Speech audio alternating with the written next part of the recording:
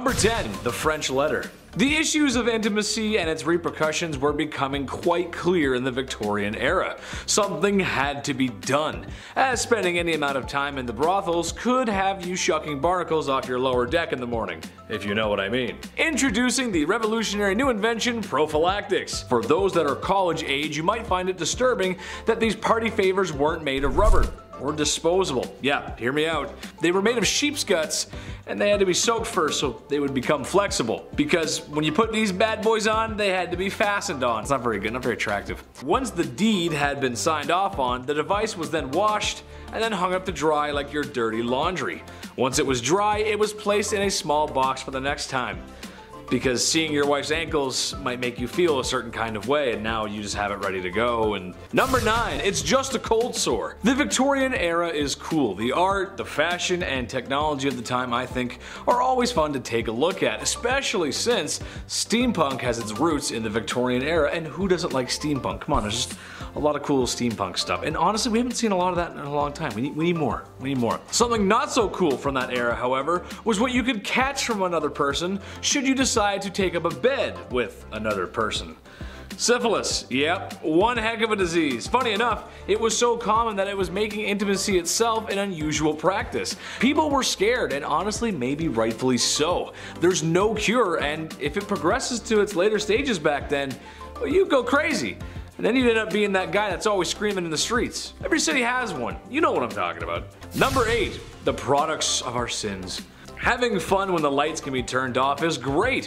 Who doesn't enjoy a little toe curling? Yeah? Except sometimes there's this crazy thing that can happen, where after 9 months, another human spawns in. Insane, right? I know. Well, back in the Victorian era, this phenomenon was happening, but only for married couples. As you have to be married, of course, or else a child would be born out of wedlock, which to people at the time was just the worst. Oh, I never. These stigmas were not favorable for women, as some preferred to avoid that kind of press by abandoning or straight up just unaliving their children. Horrible, just horrible times. Just another one of those good old wholesome times in history where we were treating women with the utmost respect and decency. Very nice. We were actually not very nice. Number 7. Diet. Bedroom misconduct was becoming a huge issue. Refer to number 9 and 10. While women did get most of the blame because, well, you know, history, men did get some of the blame. The issue of intimacy for men could be described as barbaric primal sense. So how do we curb this? How do we stop men from acting on these caveman urges, ooga booga? Well, simple really. Men just have to stop eating certain foods, as it was thought at the time that food had a link to the misconduct, or rather, the overabundance of bedroom-related issues, including mustard, pepper, rich gravy, beer, wine, cider, and tobacco. And if you weren't paying attention, that's basically the diet of every man in Victorian times. Not sure how a jar of finely prepped mustard would get you flustered, but okay, sure. The beer makes sense though, you know, have a few beers, and even the mop leaning over in the corner looks pretty lonely, and boy, that mop has lovely hair. Number 6. Job market. Ladies of the evening, women of the night. Women who make beds go bump in the night. They were everywhere in Victorian London, a lot. It's partially related to some of the points I previously mentioned. Now, I'm not here to say it's necessarily a bad thing. Personally, I don't think it is. As they say, it's the oldest profession in the book, with an estimated 80,000 women working in the night by the late 1890s. You'd have to be crazy to miss that. I mean, they were literally everywhere. With numbers like that, there's something for everyone and in varying price ranges, as they can be found in brothels or townhomes set up by the wealthy men for their mistresses, pretty much anywhere trouble likes to spawn. Even some artists took advantage of this by living with the gorgeous girls of the evening, as going behind closed doors with one was debatable, but becoming friends? Now that's a social transgression. Becoming friend, how dare you befriend the people of the night? Number 5. Jolly Lad. When people think about certain magazines that depict lewd imagery, you probably only think of Playboy. The bunny imagery was good marketing, honestly, just smart. But what if I told you the Hefmeister wasn't the first to publish such a magazine, or imagery? Back in the Victorian era, there was some saucy imagery being produced.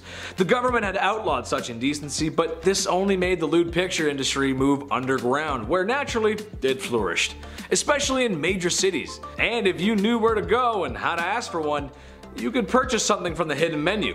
Kind of like when you go to McDonald's. Yeah, there's a hidden menu there too. Google it and see for yourself. I'd repeat what my favorite one is, but I would be in trouble from the YouTube gods. And I've been treading on thin ice this whole video, so Number 4, the first counterculture. The 1960s were a very important time for many different people. Black Americans were fighting for their rights, music went from holding hands to strawberry fields, if you know what I'm saying, and everything that your parents told you just kind of felt wrong. If you grew up then, you know what I mean. I know people like to make fun of hippies, but there was some good ideas there. Well, in 1890s England, they were sort of having the same thing happen. Obviously not as strong as a push as it was in the 60s, but still. Basically, after all the oppression towards bedroom relations, people began to open up. Not literally, just open up thinking wise. That's really gross, don't repeat that. There's only one way we all got here. Unless you're a test tube baby, of course. In that case, thank you for watching CT133576-2. To some historians, this makes sense. When you push and push for things to happen or ban, eventually people will push back, especially if it's something like bedroom time. Everybody likes a little bit of bedroom time. Valentine's Day wasn't too long ago. Remember that? It was good. It was fun. It was good fun. Number 3, Jack the Ripper. While the man's numbers don't compare to any of the other horrible people in history, he's unusual because of his brutality and the fact that he was never caught. Jack the Ripper was maybe the first modern serial unaliver. He haunted the streets of Victorian London and is responsible for claiming multiple women's lives, women of the evening to be exact, and they began to know the name Jack the Ripper. Now, we'll probably just have to show you pictures of Victorian London or maybe some B-roll of a shadowy figure because there ain't no way we can show the crime scenes. There's probably a dozen different theories on who done it. Some say it was multiple men using his name as an alias, some say it was Prince Albert, there's even some who suggest that he was a she, and which explains why women were so easy to go off with Jack. That actually kind of makes sense to me at least, and why no one really would be looking for a woman back then. Kind of makes sense. Anyway, be careful out there, ladies. Just be careful. Number 2, Queen Victoria. It seems old Blighty herself may have been a tad more promiscuous than you'd think a royal to be. Well, not with other men, but her husband, who in her diary claims to be the love of her life, which honestly is kind of sweet and romantic. That's nice. One thing that I find interesting, however, is that while lewd images were outlawed, the Queen may have commissioned a painting of herself that was quite risque for the time, to gift to her husband, of course. Hypocrisy much? I say lewd, but it was probably just in her loose-fitting clothes with maybe like an ankle showing or something. Still, unusual behavior for the Queen. I'll remember that for next time, Blight. I'll remember that. Number 1, Prince Albert. If you've ever stepped foot into a tattoo parlor, then you might know where I'm going with this. Prince Albert, the husband of Queen Victoria, had some controversy circulating his name. One, because he shares a name with another Prince Albert who was speculated to be Jack the Ripper, but also because of a very unique piercing. Go ahead and take a guess where that piercing is. Yeah, I didn't think so. As a man, if your anatomy could be described by an internet comedian using moderately funny euphemisms, then the piercing would go through your German army helmet. That makes sense, right? The horror. The absolute horror. It's rumored that he had one of these piercings. Did he? I'm not sure. But if it means anything to you, Nicholas II had a tattoo, so it's not completely out of the realm of possibility. Number 10, Boy Jones. What's more intimate than a stalker? Am I right, ladies? If there's one thing women have loved throughout history, it's having every second of their privacy being watched by some creepy man, right? No. I can only imagine it's been worse since the dawn of smartphones and social media. That must be horrible. Well, as it turns out, there were some real creepwads in the Victorian era too. The Boy Jones was a stalker of Queen Victoria who on multiple occasions snuck his way into Buckingham Palace, one time escaping with a pair of the Queen's underwear. What? Arrested multiple times but still somehow found his way back to the palace. But what they should have done was swap the Queen's underwear for a pair of mine after a shift in the garden center I used to work at. Oh yeah, nobody's coming for you after sniffing those bad boys. Oh! Number 9, graceful words. This was a time when ladies were supposed to be ladies, and that means manners are on the table and elbows are off. Dresses were worn to not show ankles, God forbid an ankle or wrist bust out. I think more importantly, however, or rather unusual that is that women were expected to talk a certain way. Good evening, Mr. Burrows. You must excuse my tardiness. There was a dreadful man screaming at me because my ankles were shown whilst mounting my carriage. Your what was showing, love? Oh, you hurdle it. I can't believe it. Excuse me. I must be someone else. I don't need to tell you guys how ridiculous that is. I say fly out the handle, ladies. Wear what you want, do what you want. Number 8. Shots. Not the kind I like. Well, I don't know about you guys, but nothing ruins the mood for me and my lady like being fired upon. Yikes. I'd like to stay the night, kid, but the automatic gunfire coming from outside is starting to get to me. See? All gangster impressions aside, things must have been that way for poor Queen Victoria as she was shot in her carriage in 1840. A young man fired 2 shots at her carriage. More attacks would actually follow in the coming years. It's kind of hard to feel that certain kind of way after bullets go grazing past your pretty face. The worst thing that ever happened to my generation was making sure nobody was home when you were studying with your boyfriend. I was too busy playing Call of Duty, but at least I never got actually shot at. You know what I mean? That's just a good thing. Number 7, expectations. Alright, this one goes out to all the married ladies in the audience. Hello, how are you? I'm doing great, thanks for asking. I'm curious as to why you got married and what your expectations were. Did you marry your high school sweetheart and live happily ever after? Maybe you had a shotgun wedding and after one night at the saloon. Maybe you just really wanted to find a nice man and settle down, start a family, be a mother. I think any of those options are great, so as long as you have options. In Victorian England, you were expected to do the latter. Women were expected to get married and have kids, and that's about it really. My question is, why were ankles and wrists an issue but giving birth isn't? What I mean is it's kind of a compromising position to be in. All I'm asking is that the girls get treated fairly and given choices and be allowed to show some ankle. It doesn't make any sense. You can look at her business down there but you can't show an ankle? That doesn't make any sense. I'm a magician. Number 6, double standard. Divorce sucks. It's no fun. The person you once loved and cherished is now the villain in your story. I love McDonald's and I don't ever want them to be the villain in my story. I love you guys. Gotta get those Happy Meals. Divorce is something that isn't new. Honestly, it was probably invented the second after marriage was. In Victorian times, men had the right to divorce their wife if they had committed adultery. Women could not. Well, if you refer to my last part, you know that men were doing more than a little window shopping when it came to women. When men left town for business, they would have hired the services of a woman who patrol the streets at night. No, I'm not talking about Batwoman either. So men can divorce women if they dare to do what they did on a regular basis. Yeah, that's totally fair. Yeah, that's good. Equal. Absolutely. Yeah. Number 5, emo girl. All the forever alone people, raise your hand. Let me hear you roar XD. I like to joke around a lot and say I'm a lawyer, a firefighter, and the cutest guy on the whole wide internet. But if there's one thing I know, it's people. I like people. I love them. I spend a lot of time with them, and after hearing this, I've come to the conclusion that this is where the emo girls come from. I figured it all out. It's down to a science. I'm a scientist now. Do you ever get that feeling in your tummy on Valentine's Day because you know it's going to be another one alone? And you'll be forced to be on your own, and that means sad music and crying in your room.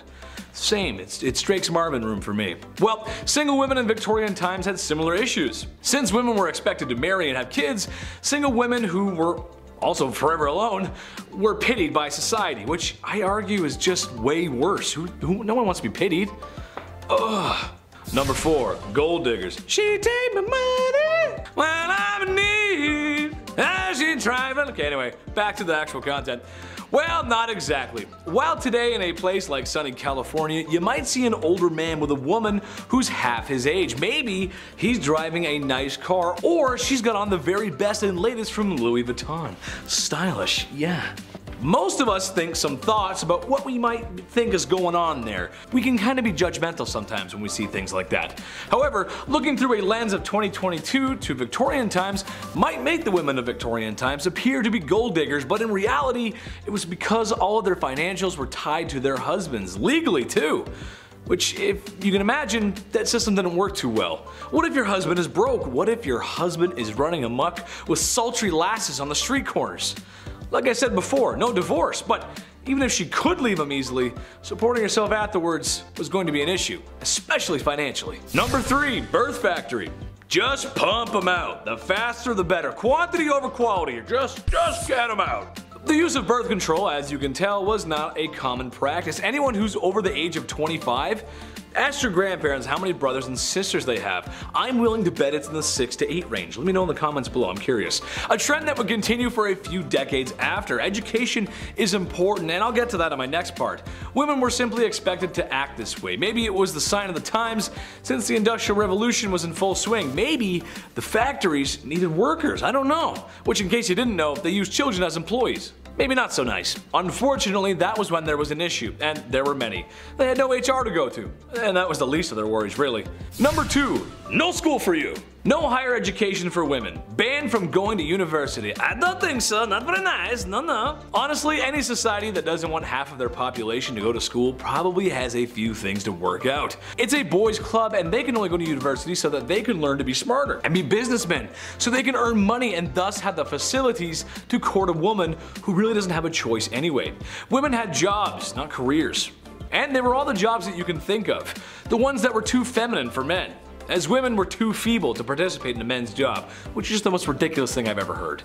I'm happy to say that in 2022, we showed them wrong. Chetty loves everyone. Just remember that, I love everybody. You go, girls. Number 1, strict rules. Okay, so after a night in the bed sheets with the gal that you love, or maybe the one that you found, there's a good chance that 9 months later, a smaller version of you two could be walking around. A byproduct of intimacy, if you will. This was always something I wanted to rant about, but I always found it strange how strict parents and teachers from this time were with their kids. You gotta brush your hair, bed made, and whatever you do, don't ask for more gruel. Please sir, could I have some more? Whatever that Charles Dickens book was, I think it was Oliver Twist. They made us read those books as kids, and I don't know why, because they're kind of boring. From the extreme military code ethics happening at home to the long days in a factory at work, being a kid was tough, man. Earning the punk rock blues of today. I'm just a kid and my life is a nightmare. Number 10, act like a lady. How dare ladies do anything unladylike? Oh, said every man ever in the Victorian era. This is a time in history when ladies gotta be ladylike. That means makeup, corsets, and don't you dare do anything masculine. Oh! That's me angry. This is still a time when food isn't the greatest either, so imagine if you got an upset tummy at the dinner table.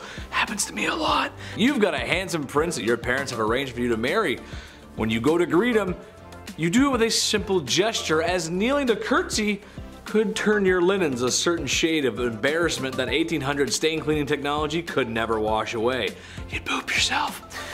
Where's Billy Mays when you need him, right? How dare a woman do such things as go number 2, or even worse, break wind? Oh, the nerve. That's just the way it went, folks. I don't make the rules. Number 9. No calling, no gifts. This is a time in history when men were told to be gentlemen and women told to be ladies. Naturally, that came with some weird social practices. For instance, women were discouraged from accepting gifts from men. Personally, I like to give my girlfriend flowers and chocolate. I'm a classic guy, what can I say? Can't go wrong with that. However, even if a handsome silver-tongued devil such as myself were to give some flowers and the finest dark chocolate a 7-Eleven has to offer, and a most promising woman were to accept said gifts, she may not be able to call me back. Literally because, well, the phone isn't exactly a thing yet, and also because that's something else women were just discouraged from doing. Call on a man? No way, Jose, even if he is super nice and waiting for a genuine response. One etiquette guidebook from 1882 called any woman who calls on a man ill-bred and positively improper to do so. I like when people give me flowers and chocolate. Maybe call me sometimes, I'm a little lonely.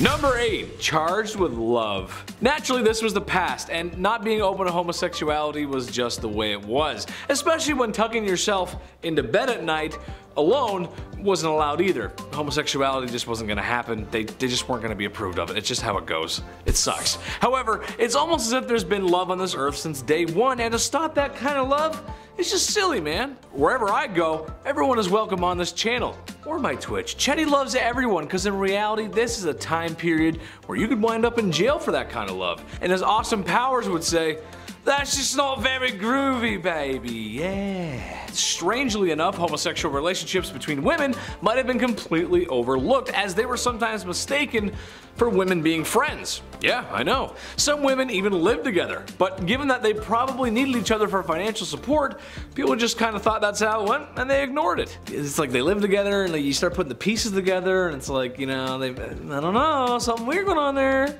but love everybody, come on, be nice. Number 7, a good thing.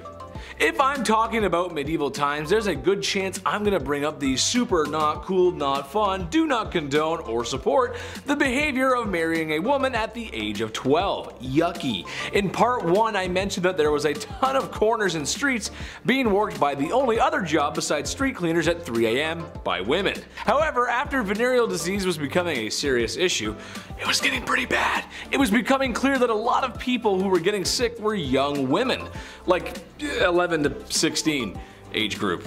Ooh. Which I shouldn't have to tell you is bad. That's pretty bad, dude. When I was 16, I was rocking Black Ops 2, hanging out with my buddies, and partying hard in the summer.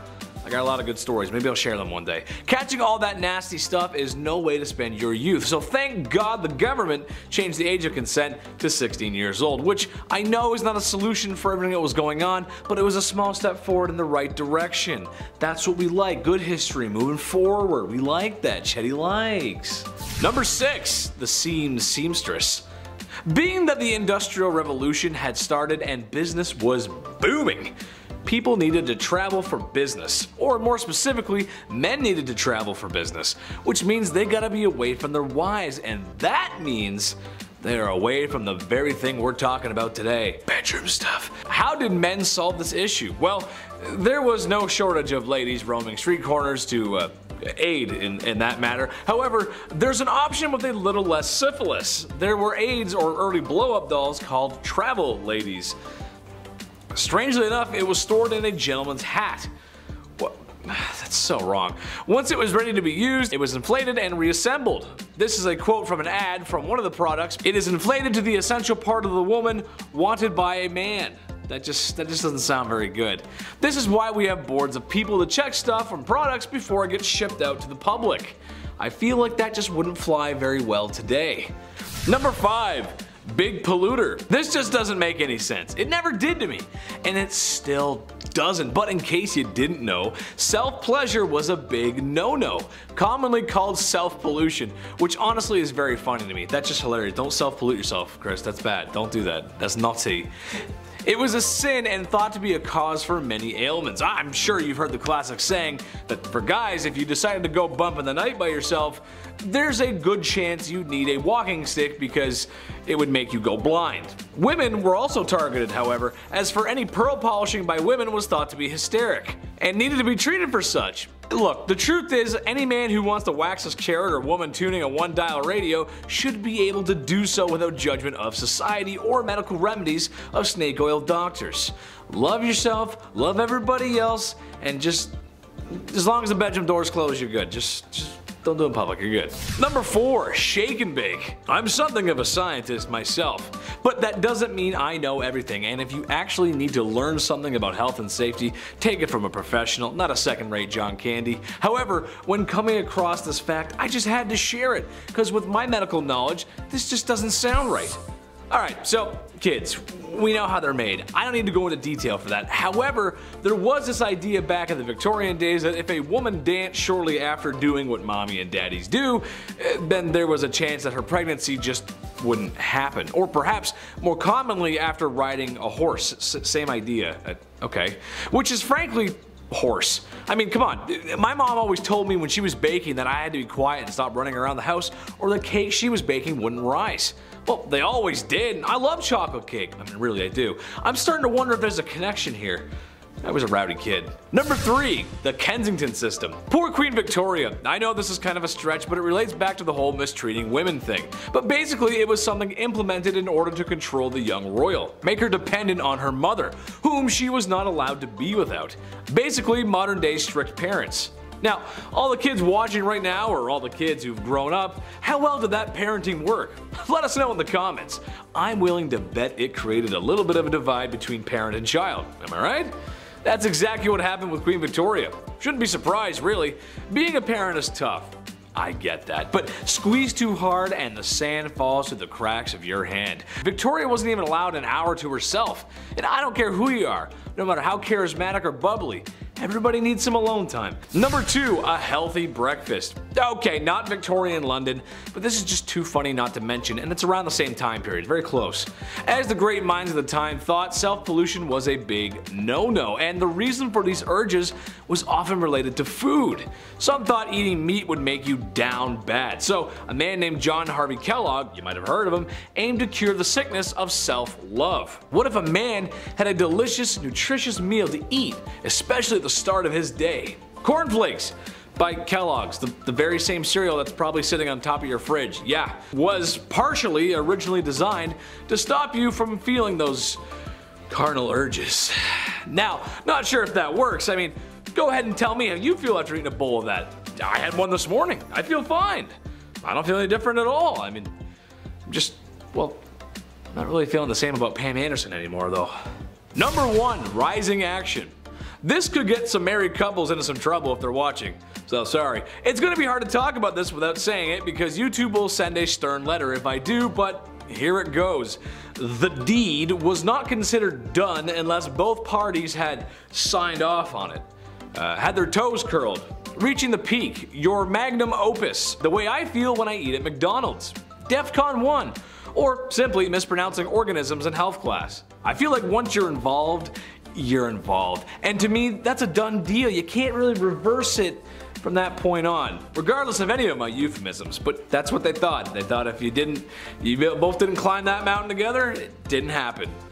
'Cause science. Kicking off our list at number 10, seaside at home. Grab your goggles, friends, we're splashing around right off the hop. Seaside at home, it sounds fun already. The Niagara Wave Rockin' Bath. Yeah, sounds exciting. Are you tired of regular bathtubs that are stationary and or relaxing? Well, the Niagara Wave Rockin' Bath washes all of that away. The bathtub purposely designed to rock. Yeah, it keeps your blood in active circulation, apparently, medical experts say, and it only requires 3 pails of water. The patent also promises the fullest illusion of a sea or river bath, whilst promising absolutely no water will splash onto the floor. Yeah. Good joke. No way. There's absolutely no way. Imagine having this growing up. My mom would be yelling at me to clean up the floor every minute. No way. I'd get in and then immediately get back out. This thing sucks. Also, it's kind of scary. I don't want to rock around underwater. Number 9, Vigor Saddle. The road to better health starts here. Horseback riding was the thing back in the 1800s, of course, but how does one practice in the comfort of your own home? Before Guitar Hero, what did we do at our friend's house, right? Vigor's horse action saddle. That's what we did. This saddle would sit somewhere in your home and take up half the space. Ideally, a place where nobody else could see. Was always fun. And the way they marketed this thing, they made it seem like an actual health benefit, when really it's just like something that does this to you. On the advertisement, it says it promotes good spirits, it quickens circulation. They love that circulation fact. It stimulates the liver and even creates an appetite. Ooh, I'm hungry already watching this. Watching somebody play VR like in the corner of the room, that's pretty funny. That's a weird thing to see. Imagine your roommate hopping on one of these. It's a little intimate, I'd say. A little rather intimate. Number 8, the multi-purpose cane. Again, enough with plain old canes. We're sick of them, all right? You know, the ones that help you walk around? Nah, that's old news. We're doing some new stuff in the 1800s. The multi-purpose cane has everything you need for your casual 1800s day, all in the palm of your hand. Catering to all gentlemanly pastimes, okay? Like for example, on the ad, it says, catching butterflies, sheltering from the rain, playing the flute. Okay, sure. And even a horse measuring tape, all in this cane. Nice, thank God this exists. I do all those things every single day, and now I can cut my time in half. Play the flute, measure a horse, and then Mary Poppins away. Easy. Number 7, fence cycle. Are you tired of walking along the fence all day long? If you're someone who does that, for sure. Yeah, perhaps you live on an 1800s farm and for some reason you have a really long fence with 0 twists and or turns and no nails sticking out, sturdy the entire time and completely flat. The perfectly long fence. Well, this holiday season, show your loved ones how much you respect their patellas and get them the fence cycle. Save them all that fence walking time. Hop on this weird saw contraption. There you go. Good luck. The upside down bicycle that could only work on flat fences. Nice. This patent here came from none other than Vincent van Gogh. Weird, right? Imagine this in the Toronto Van Gogh Experience exhibit. Get on these things, start wheeling around the city. You're like, this is wildly dangerous. Number 6, beauty patches. We need to bring back beauty patches immediately. Imagine Timothée Chalamet with an 1800s beauty patch on one side in Dune 2. Game over. Here's the Oscar. Take it. These patches came in all shapes and sizes, and even in this portrait from 1755, Joshua Reynolds painted Charles, the 9th Lord Cathcart, rocking a large beauty patch. Yeah, that's a pretty big one too. The guy looks like Nelly. What a look. That's confidence right there. That's a lord right there. Fabrics used in the 1800s were commonly small, tiny circles, sometimes even hearts or stars. Yeah, how fun is that? You'd think they were Arctic Monkey fans, but really, it's an 1800s star patch. Yeah. Gotcha. The reason for these patches, and sometimes having more than one, is because they were commonly used to cover up smallpox scars. Yeah, again, 1800s. They were made out of silk velvet and applied with glue, so pick your spot and be confident with it. The patches were dark black because they were meant to make your pale skin pop, you know, that Victorian era pale ghost look. The position of these patches could also determine your political allegiance. Yeah, who knew? Like your left, my right, hang on, we gotta get on the same page here. Historian Joseph Addison took note of these positions when observing two parties from the 1800s. One party had patches on the right side of their face and the other had the opposite. Yeah, one side starts losing the argument when you're just like, I'm just gonna flip that over real quick. See ya. Number 5, Burke and hair. This is a little different, but you deserve to know. Medical schools were offering a handsome fee for deceased bodies. Yeah, so if you have any of those, bring them on out. That's great. We're gonna study those because it's the 1800s. So now an unhealthy amount of Victorians came up with a new solution to make some money: robbing graves. Yeah, it got so out of hand that family members were actually guarding the graves of the recently deceased. Yeah, like their usher at a concert. They're like, we gotta make sure no one gets in here. But nobody goes down in history like William Burke and William Hare. I'm gonna call this an invention, an idea, something. This is dark history. This is the darkest of all. See, they wouldn't wait until the body was done living, you know what I mean? They would actually take people's lives and then rush the whole process. They took 16 victims in total between 1827 and 1828. It took 16 victims for people to start catching on to this horrible pattern. Are you kidding me? After 3, I'd be like, hold on. The pair would lure victims to their house, they would fill them with alcohol, and then they would suffocate them. It was horrible. They had a sick system because the body needed to be in the best condition possible in order to receive the best payout from the Edinburgh University Medical School. Yeah, you can't, you know, hurt your product and then sell it, if you know what I mean. That's horrible. But yeah, it's what they were doing. That's why they suffocated them. The Anatomy Act of 1832 put an end to this horrific idea, so yeah. That's a dark patent. We don't like that idea. Not all these are fun, cool bathtubs. Some of them are horrendous. Number 4, bird hats. Hey, there we go. Back to some fun Victorian stuff. Look, I don't have to say much about this next one here. I love a good hat. I've tried a few out here on the channel. I've worn a frontwards cap, tried the backwards. I love a beanie. Big winter guy, wear the beanie a lot. But I've never worn a bird, like a dead bird, on my head. That's something I'm not gonna do in the future. I mean, spoilers, I'm probably not gonna go that route. Taxidermy was a hot topic back in the 1800s. Folks would rock the beaver bowler hat, and it was considered fashion. And to be fair, who am I to judge, right? It was a dangerous trend long term. I mean, conservationists were saying that around 67,000 species of birds were all at risk of extinction due to this fad. So yeah, fidget spinners are a little nicer now than putting a dead seagull on your head and being like, hey, Merry Christmas. Number 3, holiday cards. Speaking of. Today, these holiday Hallmark cards, they go too hard, right? Like a little bit too much. Give me a blank space, I'll write some stuff, and we're good. Don't give me this haiku. What? So specific. They have a card for everything. Birthdays, weddings, your stepdad's uncle's name's day, whatever. They have everything covered, and it's great. Back in the 1800s, these holiday cards, they were brand new. This was a brand new idea. Nobody knew what to write or say or even draw. So they'd end up giving these artistic, sentimental scenes. It's literally a frog in a top hat riding a bike. It's like a carrot with a face. Haunting image really to receive on Christmas, but it's the thought that counts, right? So you'd see it and go,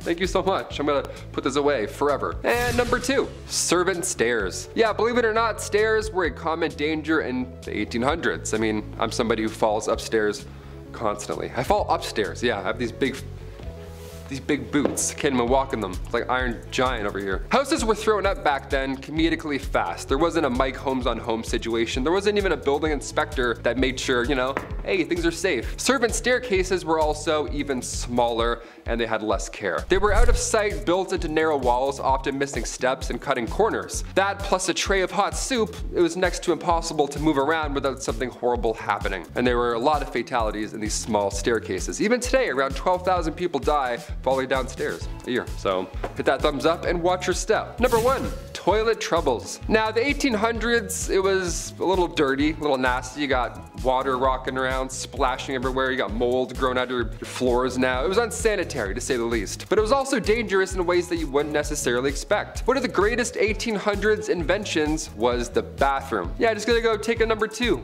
What a brand new idea. But it took a few tries to figure out the whole, methane gas situation. Yeah, spontaneous combustion of the bathroom was weirdly common back in the 1800s. Flammable gases like methane and hydrogen sulfide, well, they would build up over time with human waste. And human waste would build up in the sewers and eventually back up into your homes. Next thing you know, you're lighting a candle and your bathroom's blown to smithereens. It's gone. And it smells terrible. Couldn't imagine a worse way to go, really. Number 10 is smoke inhalation for asthma and other lung conditions. This may be one of the more counterintuitive remedies on our list, as it's easy to see now that smoke is not beneficial for asthma at all. Through the late 19th and into the next, however, inhaling smoke or smoke, as well as stramonium, a hallucination-inducing nightshade, as well as lobelia, known for its sedative properties, were popular treatments for asthmatics. Asthma is caused when your airways can narrow or swell while producing excess mucus. Smoking, meanwhile, has been shown to eventually reduce the number of cilia, the lungs' filaments which help transport mucus into the lungs, which only leads to the worsening of asthma symptoms. This wasn't the only weird tobacco smoke belief, however. In 1872, an English newspaper talked of tobacco smoke enemas, which even reported that hundreds of lives might have been spared by the tobacco smoke enema. Okay.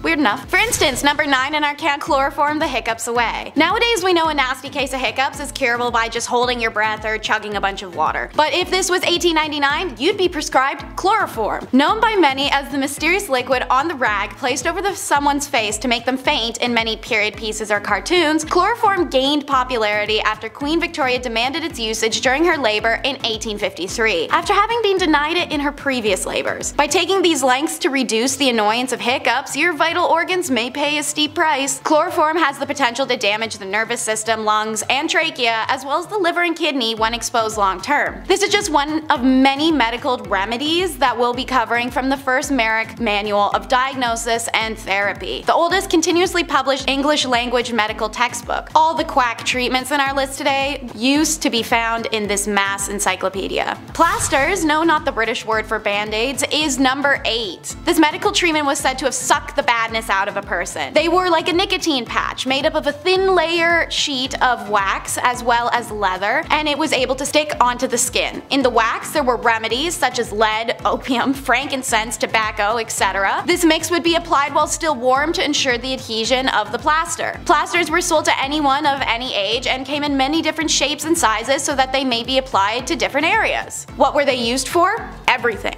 Cough, cold, period pain, organ failure, alcoholism, headache, the list can go on forever. Seeing as they wanted the patch to pull as much badness from the body as possible, these patches could be left on for 2 days to 2 weeks to forever. Without washing, of course. Naturally, these patches trapped in a lot of moisture that could cause infections, blisters, rashes, and hives underneath, especially once the patch is removed and the skin is finally exposed to air. Arsenic, like plasters, was a cure-all, and it's number 7 in the countdown. If you've seen our other video, Top 10 Unusual Fashion Trends from the Victorian Era, you might know that arsenic was in everything in the Victorian era. Makeup, wallpaper, dye. No exception was made in medicine either, as arsenic was prescribed for anything from anemia in Merrick's Diagnosis Manual to anthrax, cancer, reduced libido, syphilis, or even cholera. While it was most popular to consume arsenic, it could also be inhaled or injected. Being a byproduct of smelting, it's no wonder arsenic was everywhere during the Industrial Revolution, as there was an excess of it. So it was incredibly accessible and a household remedy. Since doctors already prescribed it to do so much, everyday people just start to use it to treat any common ailment. Unsurprisingly, many people suffered arsenic poisoning symptoms. The ailments are now referred to as Fowler's disease. Number 6 is all kinds of gross and questionable. The everlasting pill. When the Merck manual was first published, part of the comprehensive treatment plan for an eruptive fever, which is a classification for diseases like scarlet fever, smallpox, and chickenpox, was actually laxatives. Castor oil was the main laxative choice for Victorians up until the debut of the everlasting pill, made up of a metal now known to be toxic called antimony, would be invented. Swallowing this would induce severe vomiting and diarrhea, thus giving the body what they thought to be a healthy cleanse, and their intention was to purge diseases from the body. It earned the name the everlasting pill, as the pill would pass through the gastric system mostly intact, meaning it could be retrieved and cleaned for future use. Seeing as the metal was greatly valuable at the time, it was quite common to keep it in the family and hand it down generation to generation. Imagine getting that in your granny's will. Watch out, it may shock ya. Number 5 is shock treatment. When profit can be made off of insecurity, unsavory business flourishes. Victorians honed in on the man's moral weaknesses as a cause for erectile dysfunction, and impotence was thought to be caused by either too much sex and masturbation or not enough. So doctors took a few shocking routes, literally, such as galvanic baths or bathtubs filled with electrodes, which were supposed to restore sexual desire in an advertised 6 sessions. For a more direct approach, a thin rod with running electric current could be placed up into a man's urethra. Repeat that twice a week, about 5 minutes each time, and your little man should be ready to rumble. By the late 1800s, ads were running for electric belts aimed at weak men. They claimed to help cure kidney pain and sciatic nerve issues and backaches and headaches and nervous exhaustion, and of course, mainly their dysfunction. While today impotence is recognized as the result of physical or mental duress, age, or genetics, the belief that electric shock therapy is a useful cure for impotence still persists, and some studies have shown positive signs. See that, fellas? Don't knock it till you try it. Speaking of electrocuting genitals, you can't tell me that didn't happen at least once with the first electric vibrators, which is number 4 in our countdown. Female hysteria became a diagnosable medical condition way back in medieval times, when the concept of a wandering uterus, when a discontented or displaced uterus would cause a woman ill health, was first coined. Believed to have symptoms such as irritability, insomnia, fainting, anxiety, menstruation, or horniness, pretty much every woman showed these symptoms. Hysteria was pretty common. Doctors cure hysterical paroxysm, an orgasm. For hundreds of years leading up to this invention, doctors were manually administering pelvic massages to women to achieve the necessary cure. But all that wrist work added up over time and doctors needed a break. So cue Dr. Joseph Mortimer Granville. He created an electric steam-powered electromechanical medical instrument, nicknamed the manipulator. The device allowed women to give themselves home massages to cure their wandering wombs and giving doctors the well-deserved break they needed. A questionable cure for a very questionable diagnosis. Number 3 is not for the faint of heart. They loved leeches. It may be crazy to imagine, but between the late 1700s and well into the early 1900s, there was a booming leech trade all across Europe. Leeches were shipped from Germany to America by the tens of thousands. England even had to start importing them from France by the mid-1800s, as their own leech stocks were not even enough to supply their own doctors. Francis Bourgeois believed that all diseases resulted from the excess buildup of blood, and documented this belief in a medical journal that would subsequently cause leeches to become the go-to treatment in France and then later spread across Europe. This usage of leeches then became worldwide from there, and so obscene that the creatures started to go extinct. However, what these quacks didn't know is that bloodletting was very rarely beneficial to any conditions, and applying leeches often resulted in detrimental side effects such as blood loss, diarrhea, and vomiting, or those with poor immune systems could even be exposed to hazardous bacteria and infection, let alone death from hemorrhagic shock for literally anyone they did this to. Eventually, the excessive use of leeches meant that they became too expensive to ship, too scarce due to the over-farming to find, and medically obsolete in the face of new science that questioned the medical merits of bloodletting. Thank God. Number 2 doesn't allow you to touch where number 1 usually comes out. It's the masturbatory mental illness. Obviously, it's natural, normal, and well, fun, but the Victorian perspective of masturbation was nowhere near what it is today, as our old-timely friends saw it as a serious threat to mental and physical health, or even could you. Self-love was seen as an ultimate evil, but beyond moralistic arguments, many physicians thought that every orgasm drained a man's energy. Married men were warned by doctors to limit the amount of sex they were having, while unmarried men were encouraged and urged to conserve their essence by avoiding sex altogether, particularly masturbation. Even wet dreams and uncontrolled ejaculation were considered a sexual dysfunction, as masturbation essentially became the male version of hysteria. So, how did you treat this condition? Men had to stop masturbating. Fear and shame campaigns did what they do best and stimulated the market to provide quick quack remedies. They came in the form of anti-masturbation devices that looked like torture chambers. Most popular was the juggum, which was a metal ring attached around the base of a man's, and then screwed on. If he was to become erect at any point, whether awake or asleep, the now inflated skin would make contact with sharp metal teeth that would dig in. Like I said, most popular. Consider how much worse these other options were for that to be the primo choice. A spermatic truss was essentially the first jock strap, but meant for every day. And the Bowden device fastened a little metal helmet to the end of a man's member that bound up into his pubic hair so that it would be ripped out should he become erect. I'm more than happy to keep going, but I'm sure more than enough people are wincing right now. Keep in mind, while these men were going through this to avoid masturbation, women were being prescribed it as a cure.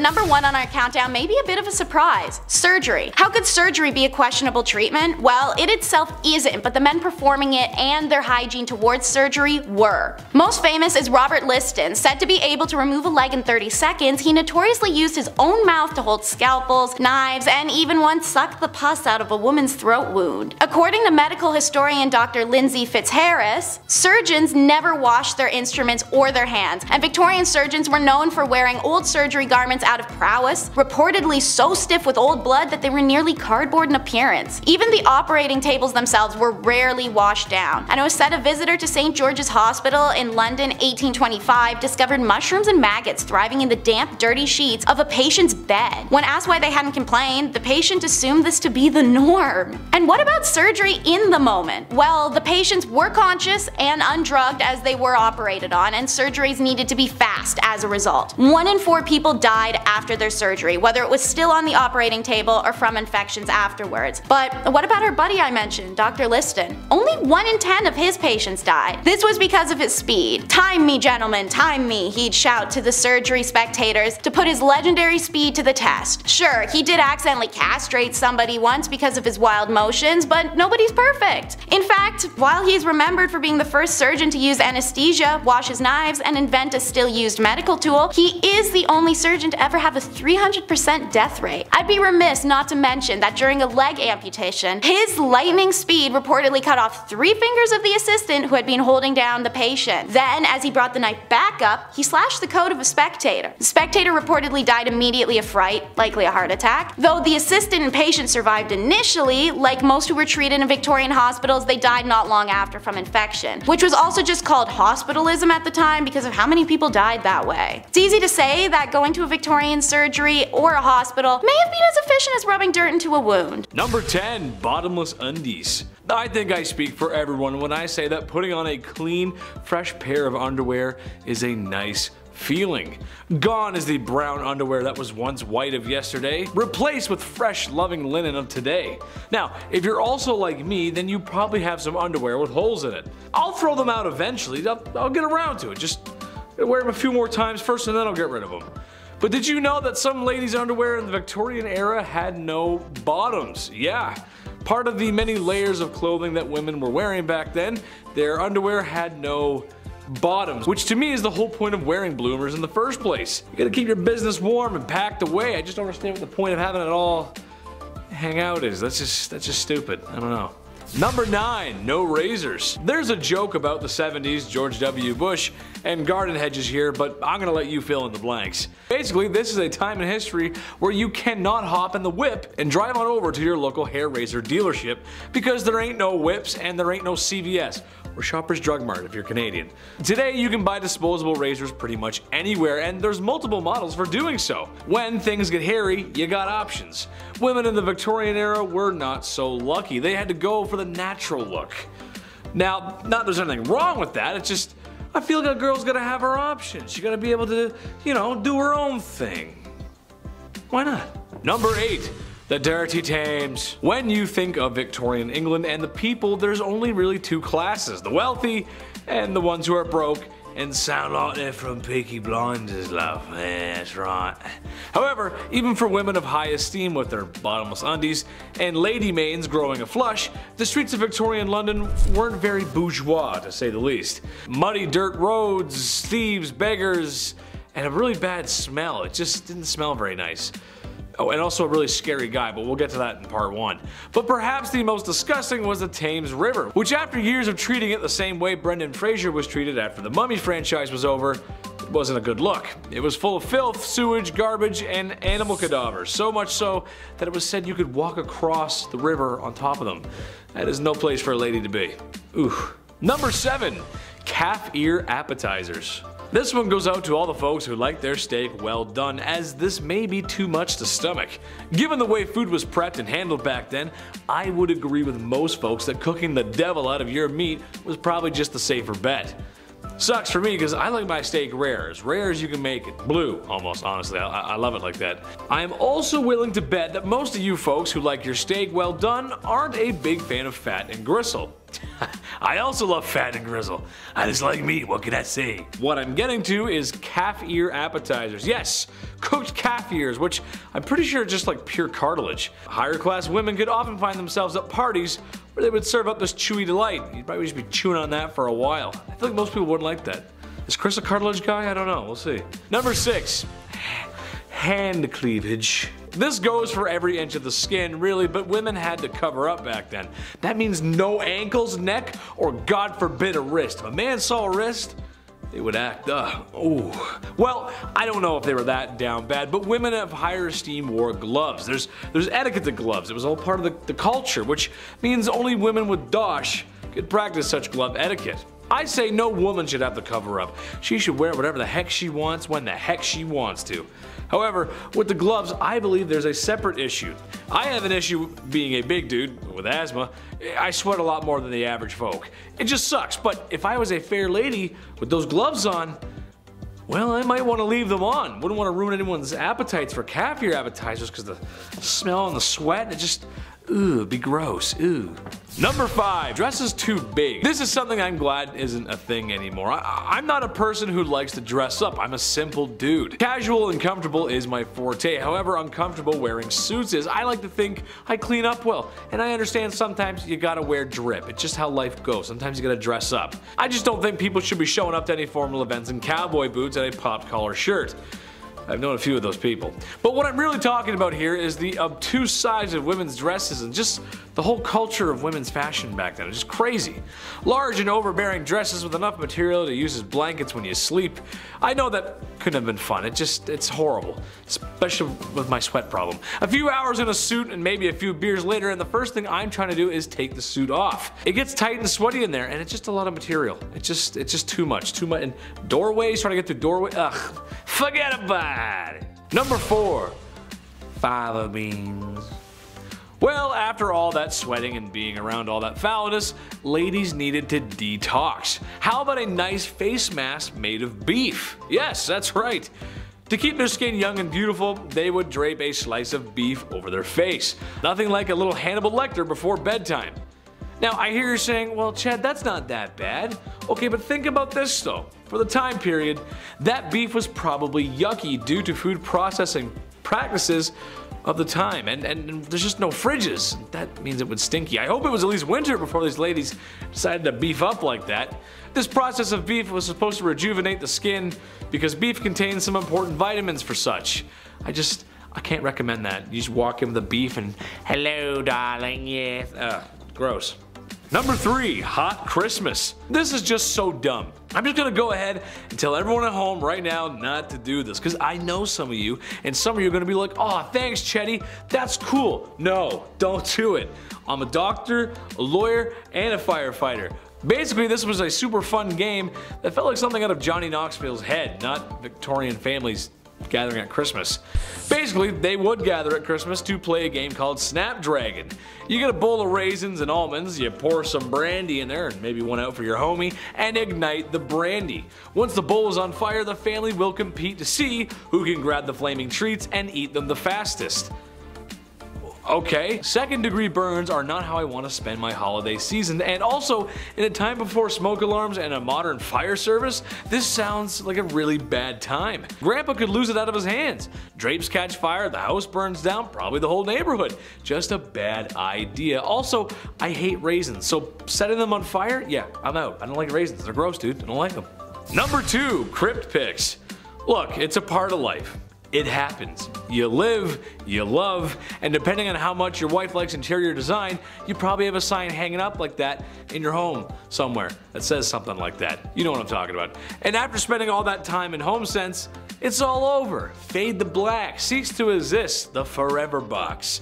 There's a whole process and respect in the undertaking business. The Victorian era had a strange tradition, however. How about taking photographs with the body of a family member who has recently passed on?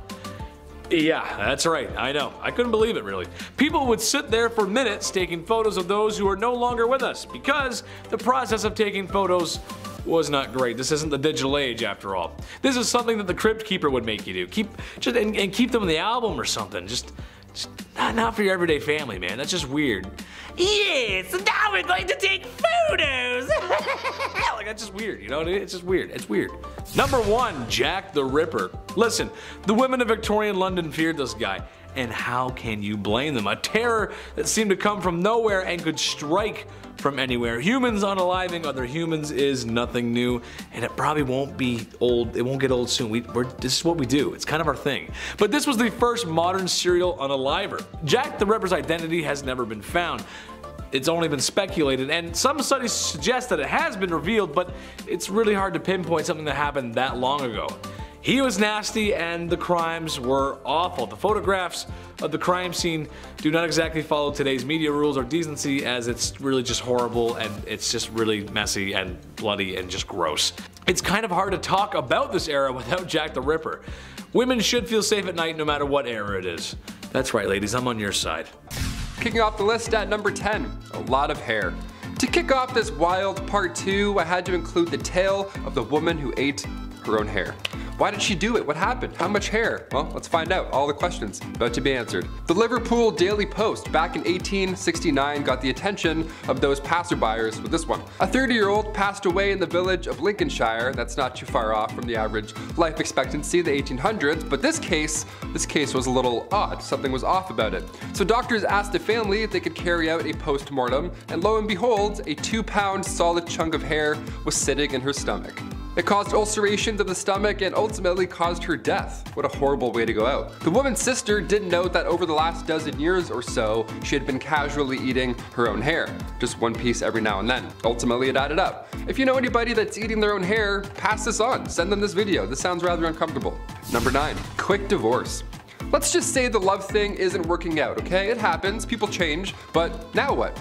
Say it's the Victorian era, but divorce in England isn't allowed until 1857. And it's 1856. So now what are we gonna do? Well, considering what list we're on and which part it is, it's pretty wildly unfair. If you were the wife, you were getting sold in this scenario. How horrible is that? Wife sellers, they were a thing. That was a legitimate business. How horrible. Yeah, you were getting sold if you were the wife. How horrible is that? Wife sellers was a legitimate business. There were auctions. Public auctions would be done. You would watch people bid on marrying your wife. At like noon, middle of the day, people are walking by like, oh, do I have any change? Hang on. This is insane. One real sale that happened in 1862 was in Selby. The asking price was a beer. The asking price for this person's wife was 1 pint. Sold, just like that. That's crazy. Sold, drank, now I'm married. That's insane. Other times, most of the time, it was a rather expensive exchange. I feel like there are plenty of cases where this would honestly be the ideal scenario. Just get it done in one day, whatever. Peace. See you again. Bye. You're the worst. Number 8, cat attack. If I have to pick, I would say I'm 100% a dog guy. Cats are cool, don't get me wrong, but this next story freaks me out a bit. Also, I had a cat once and I pulled its tail and it hissed at me and scratched me and scared the life out of me. So, dogs for sure.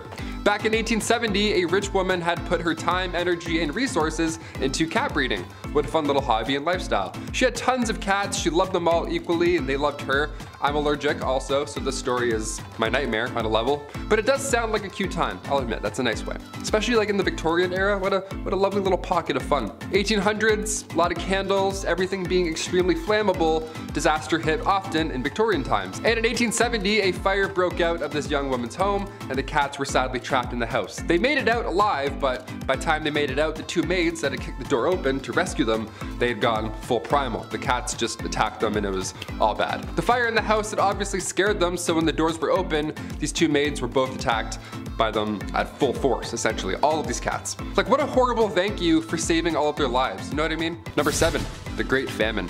We're gonna lean out of wife selling for a hot minute and include the boys for this one. Yeah, come on back in, you're all guilty. The Great Famine took out everybody, not just Victorian women, of course. Back in 1845, potato crop that a lot of the Irish population was relying on was no longer available all of a sudden. A group of microorganisms just wiped them out, just like that, and in result, around 1 million folks died or had to leave. It was draconian law and British ruling that made the exported food hard to reach people that really needed it. So this famine led to Irish independence and anti-union movements.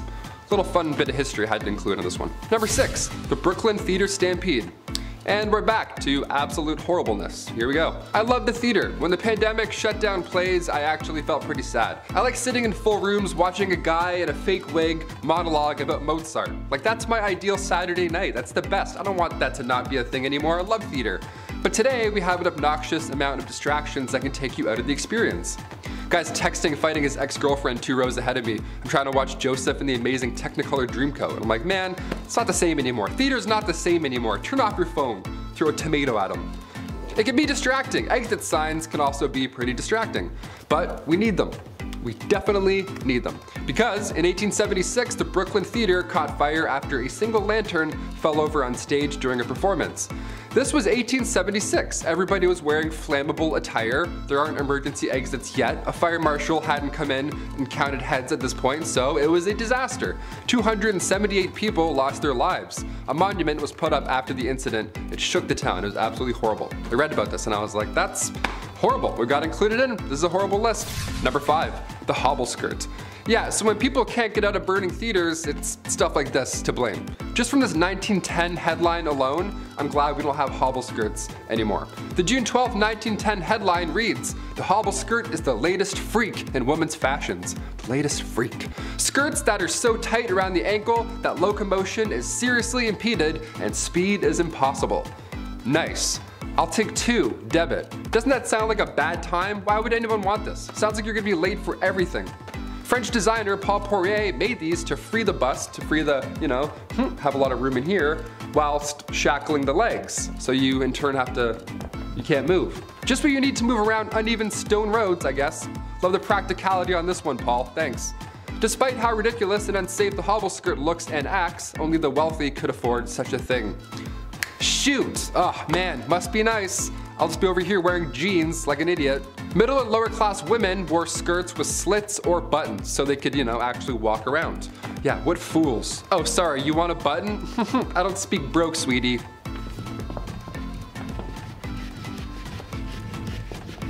Number 4, lead-based. When I started here at the studio a year and a half ago, maybe 2 years, I was like, okay, I gotta put on face cream maybe. A lot of lights, a lot of HD. Time to get rid of these bags under my eyes finally. I don't know, maybe drink some water. See what happens. Finding a skincare routine of any sorts is easy now, dare I say. The lovely World Wide Web has our back. You can learn how to draw your eyebrows on while listening to true crime. It's wonderful where we are today. But the cosmetic game, back in the 18th century, not great. Turns out wasn't that great, not that safe. RuPaul's Drag Race would have been a lethal sport, you know what I mean? Back in the 18th century, lead mixed with vinegar was often used to make your face look, more pale. The Victorian look, I guess, gotta have those veins pop out. A splash of sulfur for those freckles. Horrible idea. Queen Elizabeth I used cosmetics containing lead, mercury, and or arsenic, the same poison that took out George III and Napoleon Bonaparte, so not safe at all at any time, period. In fact, arsenic was on the priority list of hazardous substances, and toxic metal exposure is still an issue we're facing in this era, let alone Victorian. Number 3, the Kensington system. This was horrible. Queen Victoria was brought up under the Kensington system, which if you haven't heard it before is Awful. I was grounded more often than not growing up, I'll admit, you know, I was the youngest of 3, so I tried some shady stuff every now and then, but this is another level. At least I could go to the washroom without supervision, you know what I mean? Yeah, buckle up. Victoria's mother, Duchess Victoria of Kent, she created this Kensington system to control her daughter. She literally isolated the child from friends, family members, anybody, everybody, you name it. Her mother would monitor her every action on top of this, including who she can see or speak to, if there were any of those people at some point. Victoria only had 2 playmates growing up her entire life. She had her half-sister, Princess Feodora of Leningen, and then the Duchess attendant, Sir John Conroy, his daughter, Victoria. I mean, I had like 4 friends growing up, you know, maybe 5 and a half, but this is just cruel. This is just unfair. Especially with a royalty too, you'd think you can have more things. No, less. She shared a room with her mother until she was a queen.